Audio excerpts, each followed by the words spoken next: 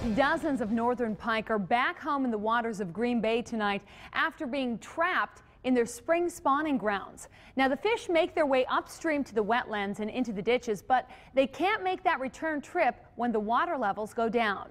Fox 11's Eric Peterson shows us a fish rescue from the village of Suamico.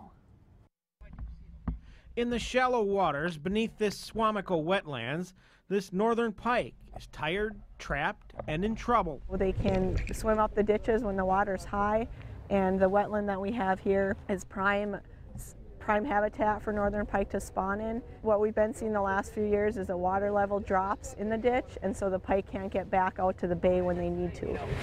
But help is on the way. Crews from the DNR, Brown County Land Conservation, and UW Green Bay used portable shocking equipment to flush out the fish.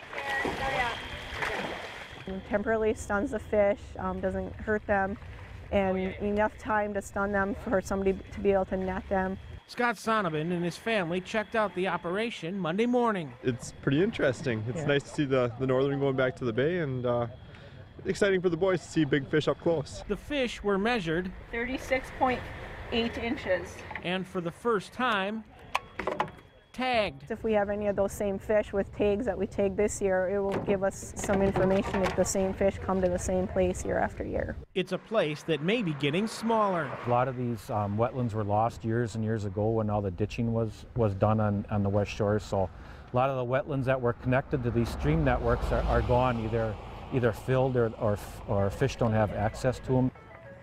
In all, 41 northern pike traveled 3.5 miles to the Suamico boat landing to be released back into the bay. We know that naturally this happens in many wetlands all the way up and down the bay.